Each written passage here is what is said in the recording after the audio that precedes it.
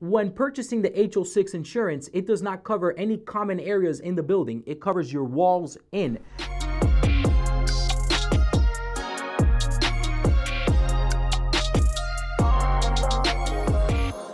I recently received a call here at the office from an insurance agent asking that we provide a 4-point inspection for a condo. Now, the moment I heard that, I got involved because I figured it was a little weird that an insurance agent would ask for a 4-point for a condo. Now, after speaking with the agent and going back and forth a couple of times, the agent was still adamant about us providing a 4-point for a condo. Now, I went ahead and said, you know what, I'm gonna call Citizens Insurance myself and verify if a 4-point is needed for a condo. Now, after calling Citizens Insurance, here's the answer that they gave me.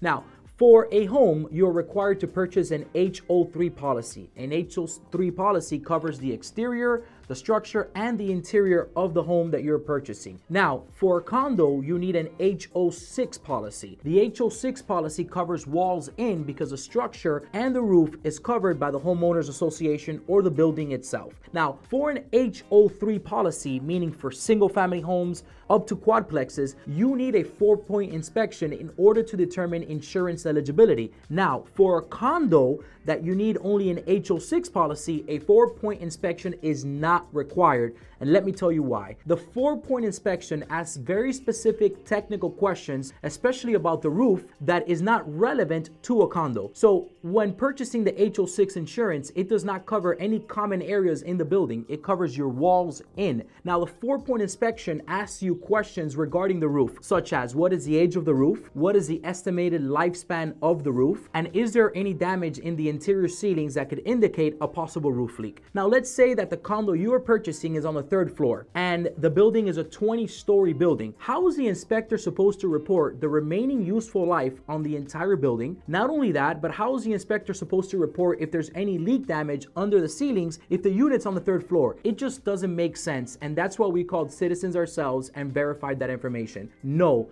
a 4-point is not needed for a condo. Now, if you like this video or found it resourceful, please like, share, or comment below.